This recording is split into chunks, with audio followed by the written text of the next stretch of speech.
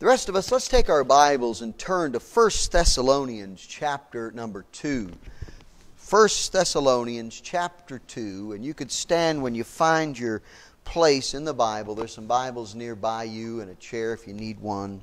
We want you to see what God says in His Word.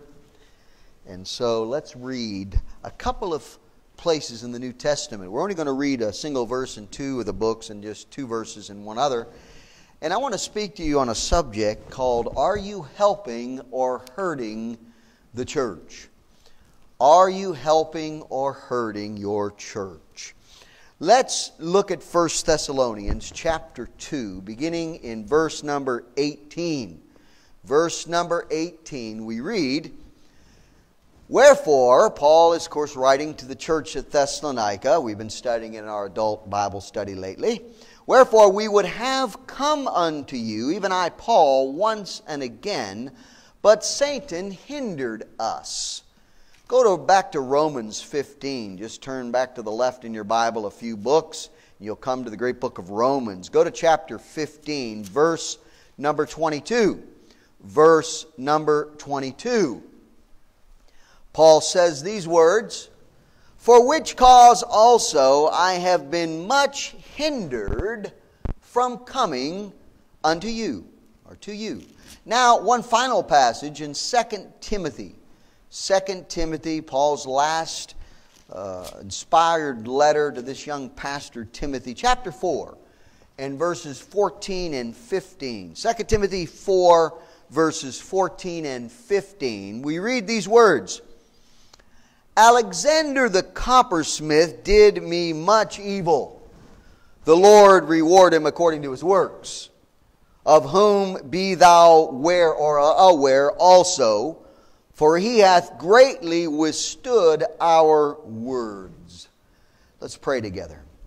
Our God and Father, we love you and we love your church, and we know you love your church. And so, God, we want our church to prosper. We want to see all your churches here in our country and worldwide to prosper. And yet, Lord, we're living in a hard time, and churches are hurting. And so, God, I pray that you'd help us realize our part in helping our church and helping all the churches that you love. Bless the message now, we pray, in Jesus' name, amen. Thank you. Be seated.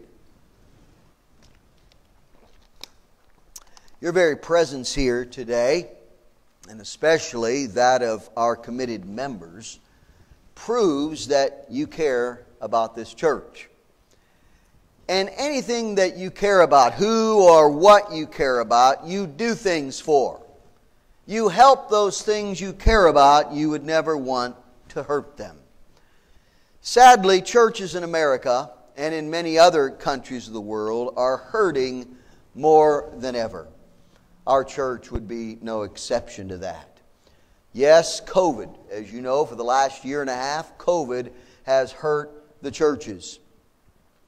Not only that, but we can say that a culture, especially here in Western society, our culture is turning away more and more from God, and so the churches are hurting for lack of people's interest.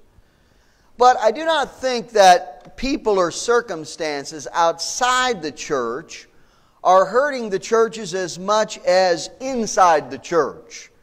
Those who are either a part or who were once a part of the church. I think Christians, at least those who would name themselves as Christians, including you and I, are most to blame for the dismal condition in many churches today. Isn't it amazing that Peter would write in 1 Peter 4 that judgment must begin at the house of God? That means God holds people in His churches, Christians, to a higher standard than anyone else. Now, I do believe, and it's sad to say it, but I've witnessed it so often, that there is a lack of ecclesiology, of the proper view of ecclesiology, which is a big word that theologians give, to the doctrine of the church. What people believe about the church. and what part it should have in the Christian life, and how you and I are to be involved in it, how it's to operate, and so on. I think there is a weakened and lesser view of ecclesiology than perhaps any other time in Christian history, and that is why the churches are hurting more and more. Now, this message is brought to show all of us how we can either be helping or hurting our church. And the points that I'll give will contrast one another. In other words, I won't have to give you the other side of each one. If I give you how we're helping the church, if you're not doing that, you're hurting the church. If you're hurting the church in one way, that means in that way you're not helping the church. I've got to say right up front that Jesus loves His church. Do you know it says in Acts 20 and 28, Christ loved the church and gave Himself for it. He loves His church. I love the church. I hope you love the church.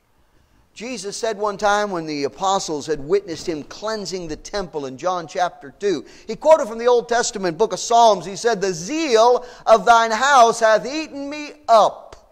That's a quote from the Psalms, which means His great passion for the church just consumed Him. That when He saw the corruption in the temple, He had to do something about it. I wonder if we have that passion for the Lord's church like Jesus did. Do you know, in his beautiful allegory known as Pilgrim's Progress, John Bunyan, the old writer, who himself pastored a little church that met in, of all places, a little barn. That's really what it was. It was a barn in Bedford, England, where he would eventually be arrested and taken away from and put in jail for not taking a license, and where he would write that great allegory, Pilgrim's Progress. But you know, during the writing of that great allegory, you know what he called the church? I love this. And remember where he was meeting? In a little barn with about 25, 30 people most of the time. He called it the Palace Beautiful. I love that analogy. He called the church where the people met in their assembly the Palace Beautiful. Well, I want to call your attention back to the three texts that I read for you this morning, each of which refer to someone hurting the work that Paul and his fellow laborers were doing. And I want to state right up front, I hope you know this, but I have to remind you, that work was church work. Paul's work was not disenfranchised from or disconnected from the church. It was church work. He was a missionary pastor. He wrote to churches. He wrote to pastors like Timothy and Titus, and included many of the workers in these churches. And as we looked at those three passages I read, we saw three examples of people hurting or hindering, as the word was used in our King James translation, of hurting the Lord's church. First, it was Satan that was hindering the church. Wow, that's a pretty serious charge. You know that the devil wants to hinder any good church? We wonder why things happen the way they do in our church or many other churches in the world. Why do we read of things that happen even in good churches? Because there's a real devil, and he hates the church, and he was hindering the church then. Now, the second passage I read, it did not give a name. It just said someone was hindering Paul from coming to that church at Rome. And then the third one, there was a man named Alexander. And Paul, in a very harsh tone, says, the Lord remember him. He opposed Paul's words and his work. Do you know, it was very like Paul to write about those who were hurting the work of the ministry. He thought that a very serious charge. In 1 Timothy 1 and verse 19, he writes about a couple other ones.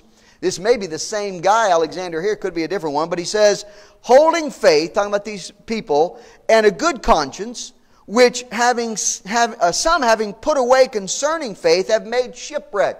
He said some people have given up their faith and become shipwrecked. And he says, of whom is Hymenaeus and Alexander, whom I have delivered unto Satan, that they may learn not to blaspheme. Wow, that's a pretty serious thing.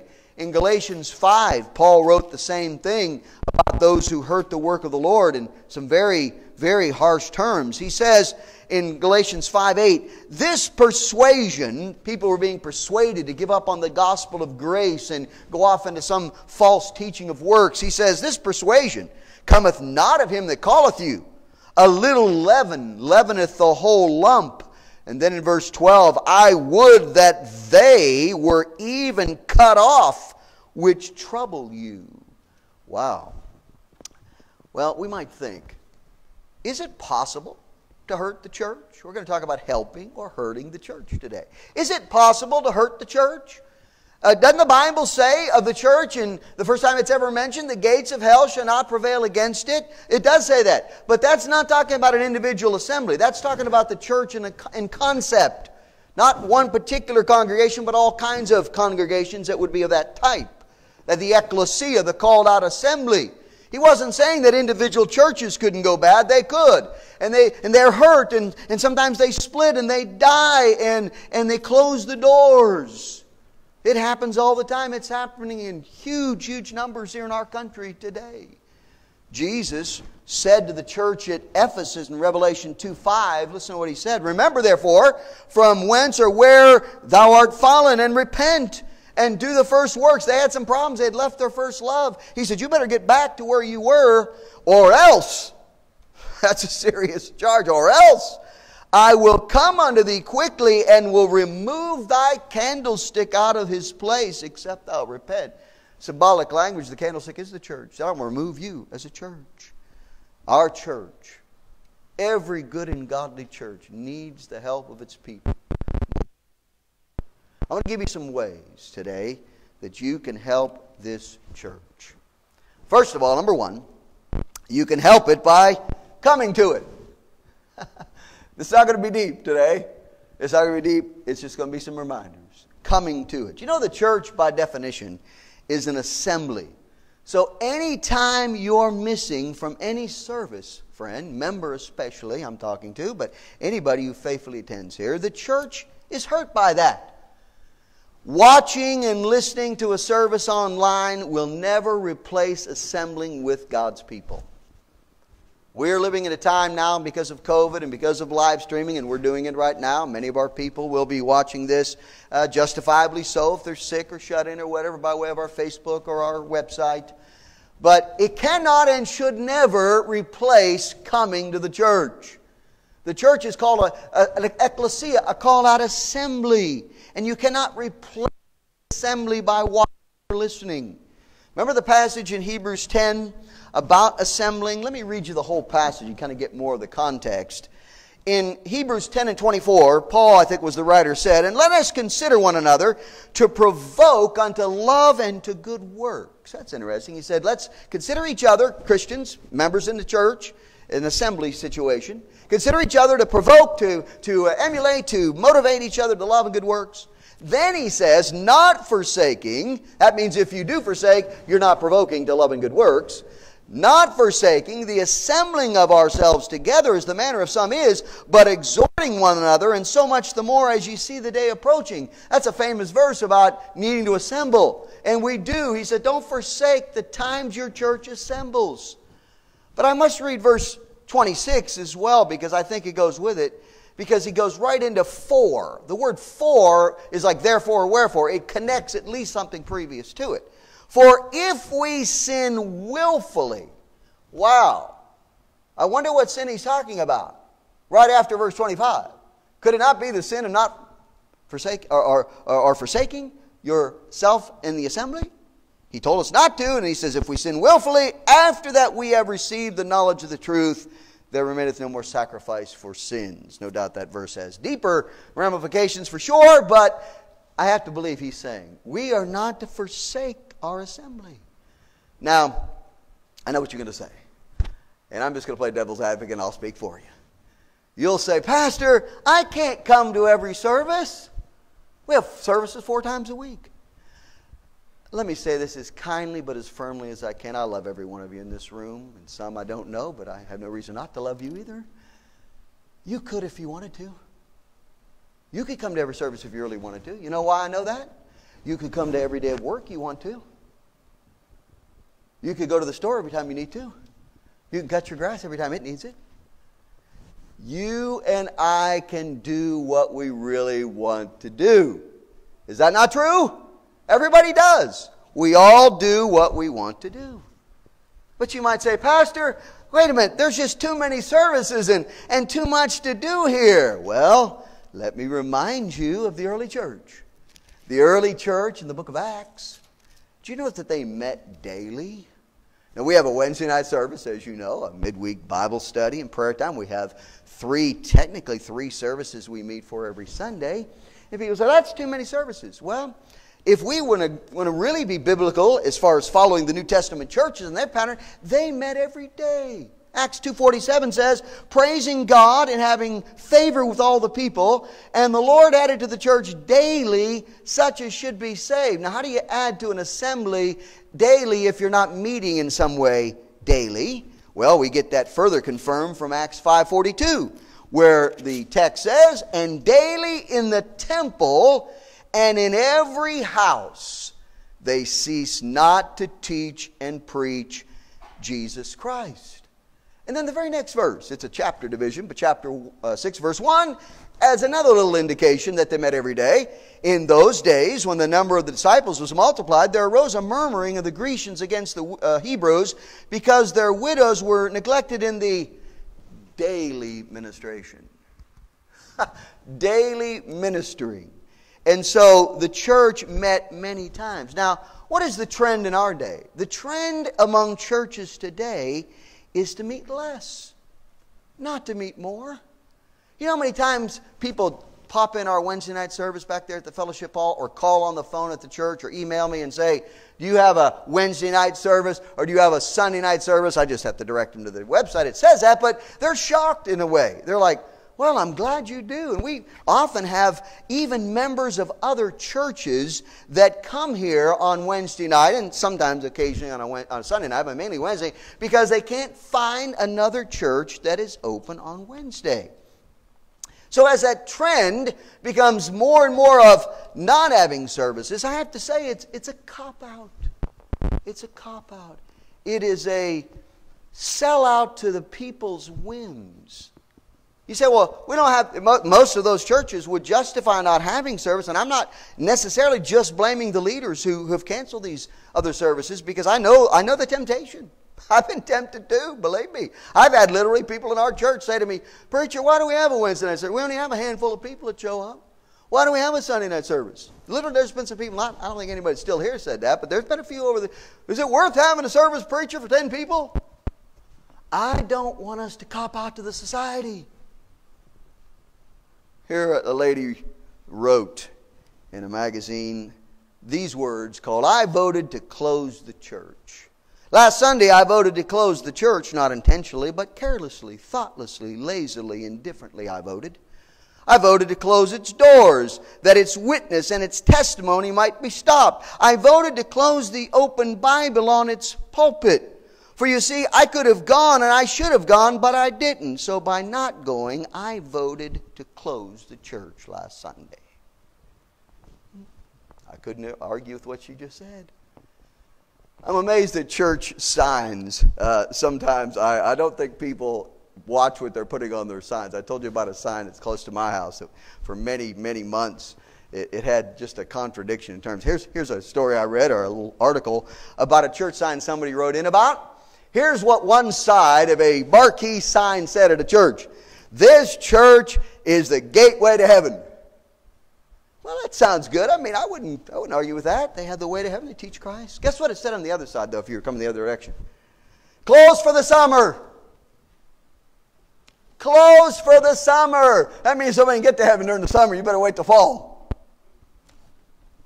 If it wasn't so disgraceful, it'd be funny, wouldn't it? Do you know when you're gone from church, our church suffers? We miss your encouragement. He just said about not forsaking, encouraging one another as you see the day approaching. We miss your encouragement. We also miss your support. Just your support of being here. How about your service? Someone has to do for you when you're not here. Do you know what hurts the prospects of visitors that come to a church? No doubt we have a few visitors here. I'm just going to lay it out to you honestly. It hurts the prospect of visitors when you're not here. It hurts when any of us are gone. I have to be gone a few Sundays a year. I'm not against anybody taking a vacation a few Sundays a year. I do. I try to keep it to 2 Sundays as much as possible. I don't think I've ever missed more than 2 in a year. Because I know that even the church hurts when I'm not here. I need to be. I want to be here. Anytime people are gone, the church is hurt. Now, you can help this church by coming to every service. You can. I'm just giving you legitimate, logical, tangible ways for you to help your church. Come every time the doors are open. You can help it by joining your church. Show your love for your church. You know the worst way you can hurt your church? It's under this idea of coming to it, is leaving your church. People leave churches. I just got done writing a book that I just told you is done, and the church was so kind and generous to forward the money to publish this book. It's out on the table for you if you want to take one, and if you're willing to help us cover some costs, because we need to try to make that up, and I'm going to be selling it to make up the cost. But let me just say this. The most hurtful thing a person can do to a church is to leave it. But it happens all the time. Happens all the time. I read something in a church magazine, church periodical that I get, and I thought it was very interesting. 90% of new members will stay in a church if, and it gives you 3 reasons. I like these. I'm going to read them to you. 3 ways in which you can keep 90% of new members stay. If you could do number 1, they can articulate their faith. Implies their need for membership and evangelism class. In other words, if people, new people in a church, new members, really understand what that church believes, and it's their same beliefs, and they can articulate those, they're liable to stay put. Number 2, they belong to some subgroup, whether it's a Bible study, a Sunday school, a choir, or some area of service. I think that's a good one. I think that's very true. And number 3, they have at least 4 to 8 close friendships within the church. I thought those are right on. They're just spot on for the truth. I've found that people over the years who get plugged into a church like ours who do those 3 things. They know why they're here. They know what they believe. They agree with the beliefs of this church. That's why they come here and stay here. And they get plugged into some ministry and they make some connections among the people. They are the ones that stay. I've got to move on because I've got 4 or 5 other areas to cover quickly. Not only, first of all, here's how you help your church. Coming to number 2, serving in it. Serving in it. You know, the Christian life, friends, is about serving Christ. It is. It's not about just having your sins forgiven and mine. It's not about making us happy. It's not about just taking us to heaven one day. It's about us living for and like Jesus Christ. That's what it's about. And He was the one that the Scripture says, He went about doing good. He went about doing good. In John 12 and verse 25, Jesus said this, he that loveth his life shall lose it, and he that hateth his life in this world shall keep it unto life eternal. Then he goes right into this. I think it's in his thinking, this is part of how you keep your life. If any man serve me, let him follow me. And where I am, there shall also my servant be. If any man serve me, him will my Father honor. In chapter 13, as Jesus sat in the upper room with the disciples on the night before His crucifixion, in these marvelous words in chapter 13, He said this, Ye call me Master and Lord, and ye say, well, for so I am. If I then, your Lord and Master, have washed your feet, ye also ought to wash one another's feet. For I have given you an example that ye should do as I have done to you. Verily, verily, I say unto you, the servant is not greater than his Lord, neither he that is sent greater than he that sent him. If ye know these things, happy are ye if ye do them.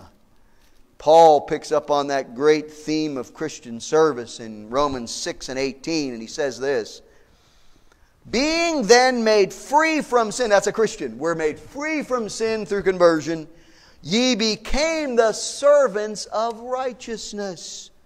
In verse 22, but now being made free from sin and become servants to God, ye have your fruit unto holiness, and the end, everlasting life. Now why is it so important to be serving in your church? How does it help? Why does it help so much? Well, first of all, number 1, because the laborers are so few. The work is so great and the laborers are few. Jesus said in those monumental words in Matthew 9, the harvest truly is plenteous, but the laborers are few. Pray ye therefore the Lord of the harvest, that he will send forth laborers into his harvest. Not only that, not only is the labor or the laborers few, but the cause is worth it. The cause is worth it. Hey, when you're motivated and pled with and begged to serve God at your church, hey, it's not without any consequences to you. The consequences are great. It's worth it. It's worth it to serve Christ. It's worth it to serve in His church. The benefits are going to far outweigh whatever you put into it. And then lastly, we can say the reward will be great. Hey, the laborers are few. It's worth it. And the rewards are going to be great. Jesus said in that parable one day, the servant who multiplied his talents, he was told by the master, well done, thou good and what? Faithful servant. Do you know the church suffers for lack of helpers? Ministries are lacking or not even started. Things get left undone. I have people come to me and have had over the years I've been at this church and other churches. And I'm not just pinpointing this church. This is in every church I've been a part of. You'll have people come and say, Pastor or staff, something over here doesn't look right. Why is that not done? Or why isn't that being taken care of? Or why don't we do this? Or do we have this? I don't know how many times, and I know they mean well. I'm not saying this against any of the people. I would say the same if I was visiting church. I'll have people come up and say, do you have this for the youth? Do you have this for the kids? I'll say, not right now. Because it takes workers. It takes people serving. Those things don't just happen. They're not just like osmosis. You have to plan and you have to have people working and serving. You know, we've went through a period of almost a year and a half now with COVID where for much of that time, a handful of faithful people kept these buildings and properties up. I got to tell you, a handful. Literally. There was times during the dark part of COVID where we'd have 5 people show up for work day. Thank God for our friends, the Smiths, taking care of the grass. That was one thing off of our plate. We'd have a handful of people cleaning 2 big buildings, taking care of and on 2 big buildings.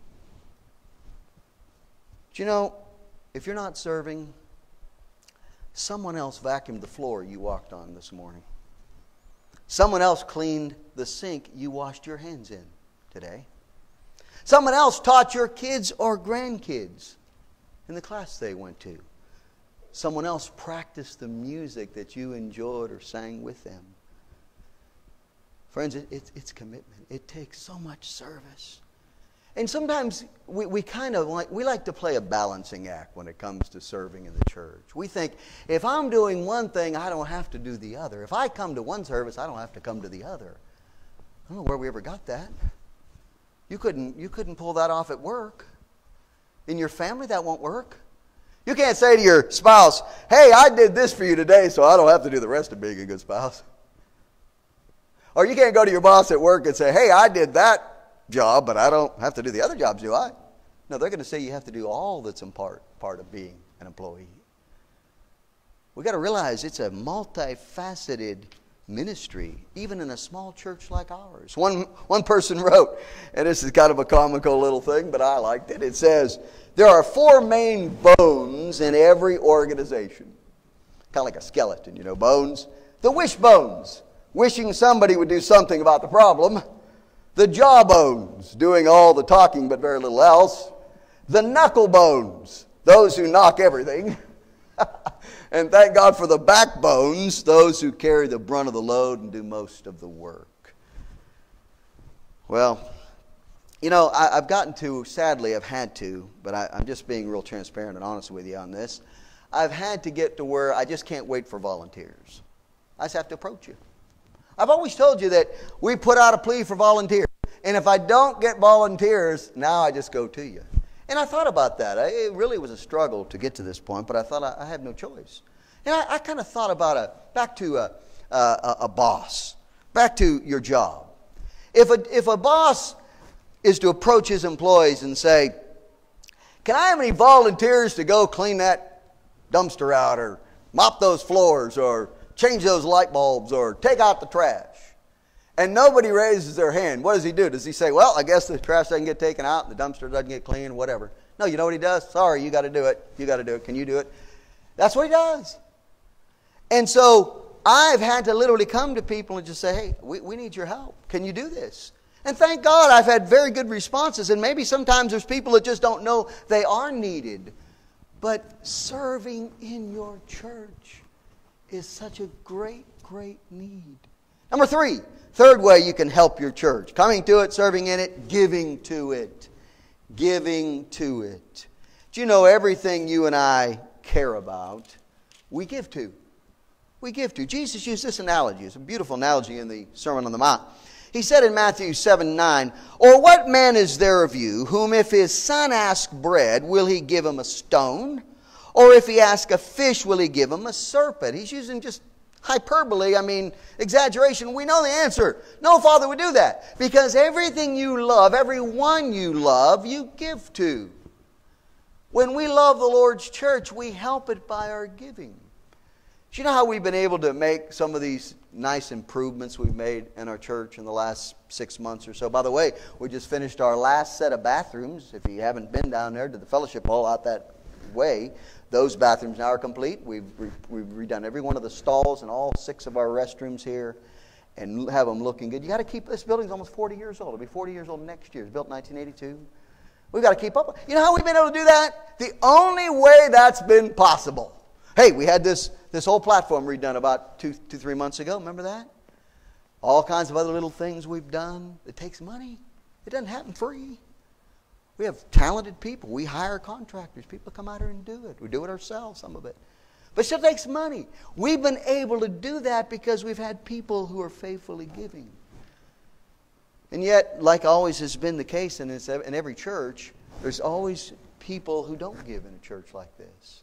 Imagine if every member tithed and gave to missions, we would never have a financial problem.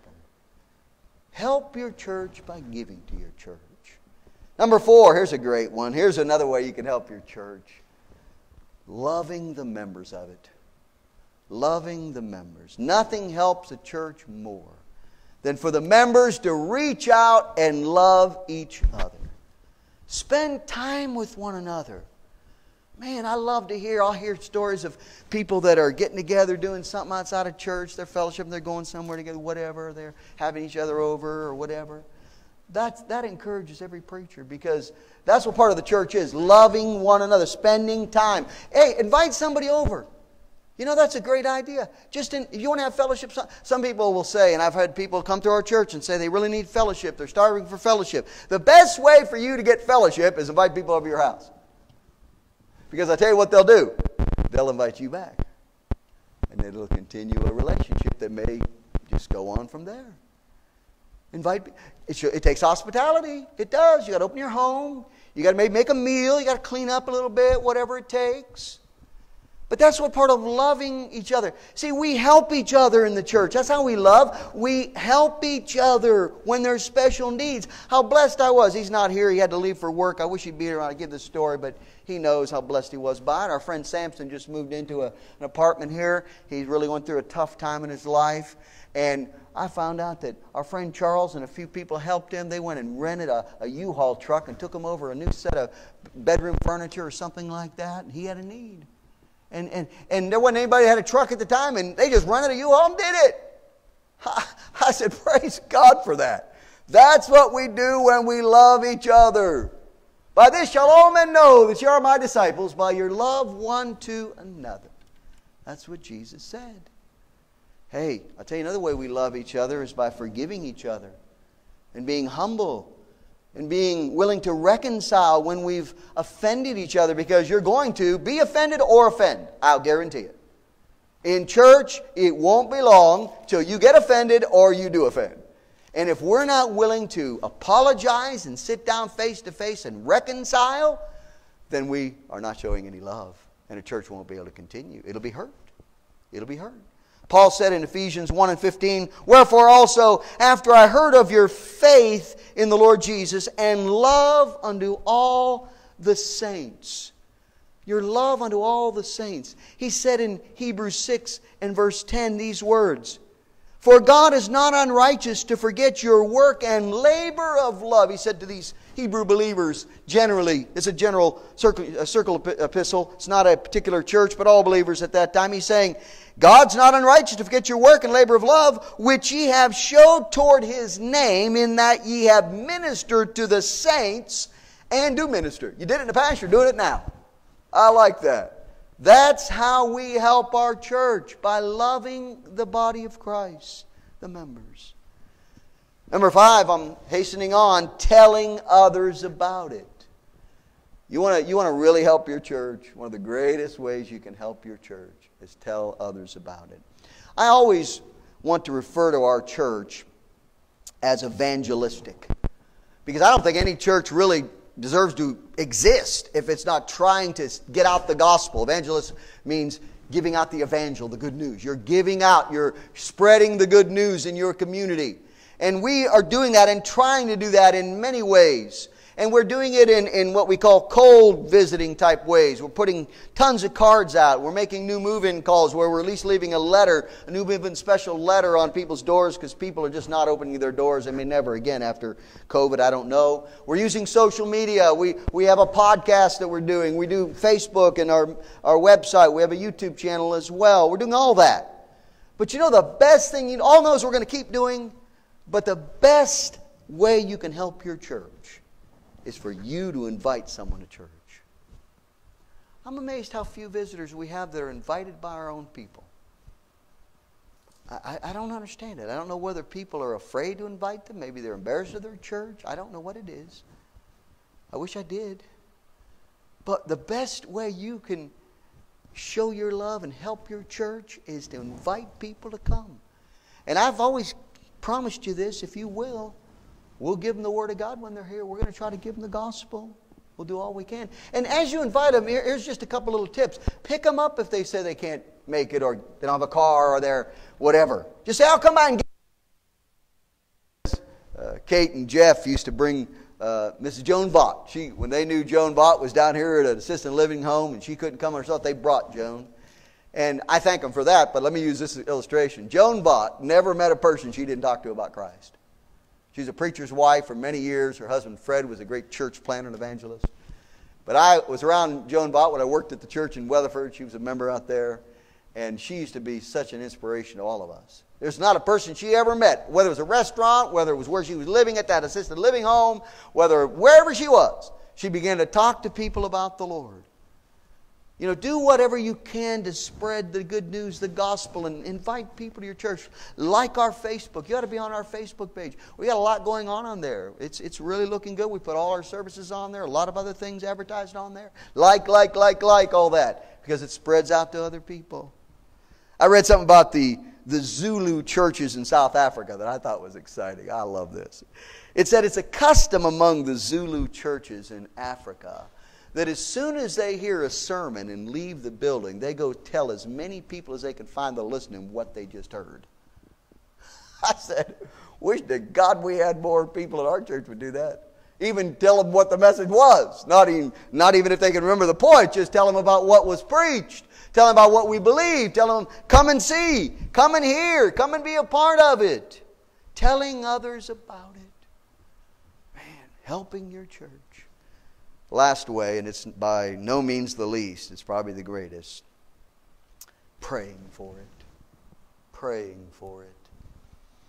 I told our people in our study of 2 Thessalonians last week, we were studying the last chapter in 2 Thessalonians 3, and I love what Paul said. He said, finally, brethren, pray for us, that the word of the Lord may have free course and be glorified even as it is with you. Paul never asked anybody for anything except for prayer. That's the only thing he ever asked for. I mean, he had a lot of needs. You study his life and see all he went through and all he suffered. I mean, he had all kinds of things he could ask for. He could have had a wish list longer than anyone else, but he never did. The only thing Paul ever asked for from people who knew him and people involved in the work of Christ, pray, pray, pray for me. That's what we need for this church.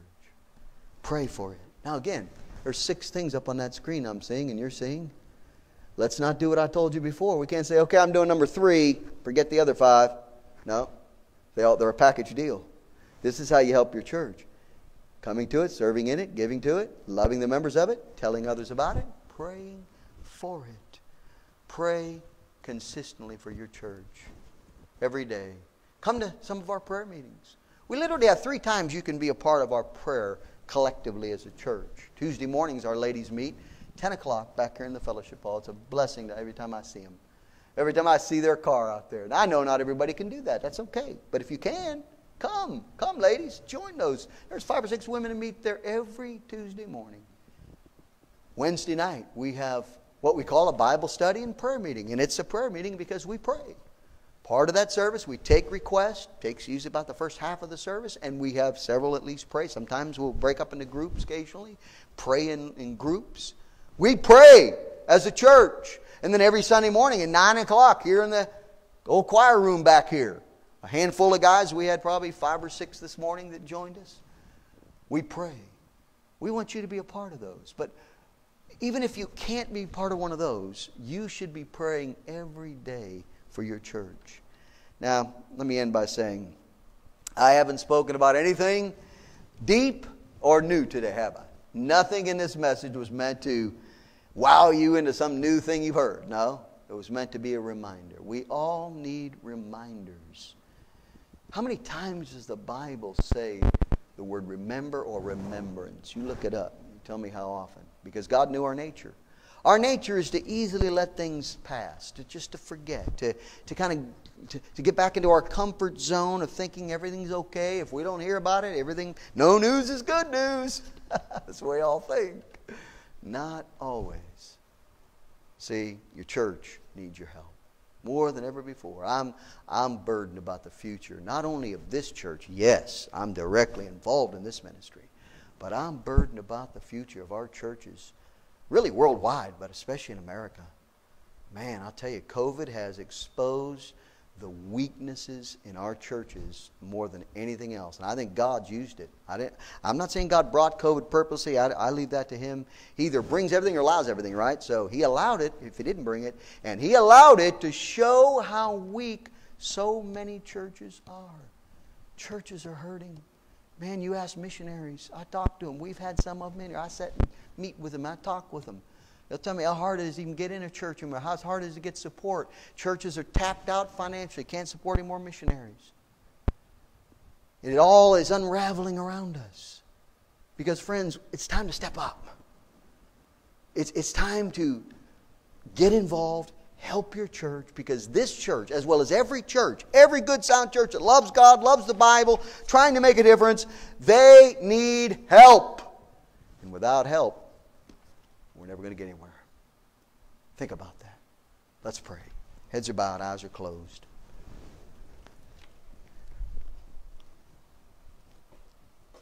I know you love this church. I know the people of our church that are here, that are members especially, I know they love this church or they wouldn't be here. And no one would purposely ever hurt this church or anyone or anything they love. I know that. But sometimes, as I said, it's just human nature to let things slide. To let things kind of gravitate towards a direction they shouldn't. It takes to be stirred sometimes. Peter wrote about stirring up our remembrance in 2 Peter 1. So this invitation is really an invitation about stirring up your remembrance. First of all, members, you that are members of our church and even faithful attenders. We have some that haven't joined yet. I've talked to most everybody that comes to this church faithfully about joining. And even if you haven't joined yet, we consider you part of this work. We want to see you take that next step of membership. But we need help. There's so much more that our church could do. And I want to see our church do. Hey, our future is totally dependent on you. God's going to bless, but He only blesses as we obey His will. He doesn't bless despite ourselves. He blesses when we follow Him. And so after I pray, we're going to stand to our feet and we're going to have a time of invitation where each of us can just think about what was said. I know there's a visitor or two here, and I didn't really preach to them, but I hope they understood the the principle I'm trying to get across, and will understand that we love our church and we want to see it grow and we want to see it do more. And maybe God led a visitor here for that reason. Just contemplate how all churches need their help. So after I pray, we'll stand to our feet. You'll have an opportunity to respond to the message today in any way that God has revealed to you. Our Father, our God, we thank you for your church that you created, Lord Jesus, in the days of your ministry on earth with the apostles and those early churches. And now we are the beneficiaries all these centuries later of the work they did.